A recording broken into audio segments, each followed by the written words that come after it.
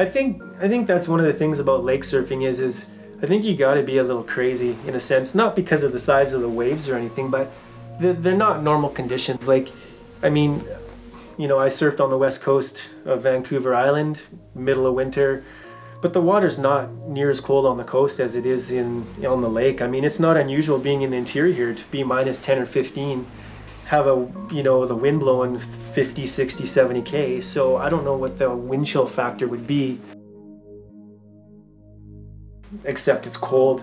And yeah, I mean, but there is warmth though when you get out there and you start catching a few waves and you see your buddies pull up, and you know, there's lots of stuff. The stoke, I think, a lot of times just keeps you going.